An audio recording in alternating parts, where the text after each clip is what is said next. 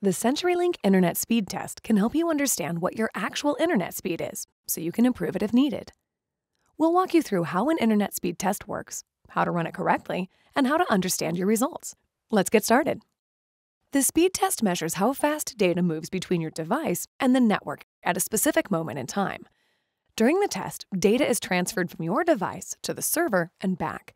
The amount of time it takes is called ping. Next, the test downloads and uploads another packet of data. How quickly your internet connection transfers that data from the network to your device and back to the network determines your download and upload speed.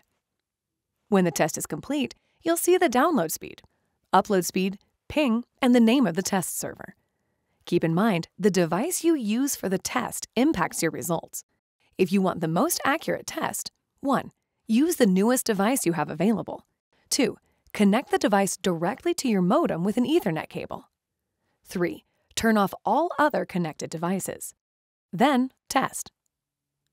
While the speed listed on your internet plan is your maximum available speed delivered from the network to your modem, household size, online activities occurring during the test, the devices connected to Wi-Fi during Wi-Fi tests, and even the time of day can impact your internet speed.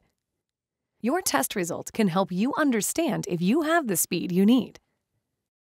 Now that you know more about our internet speed test, you can find the bandwidth that's right for you. To learn more, visit us online at CenturyLink.com/help.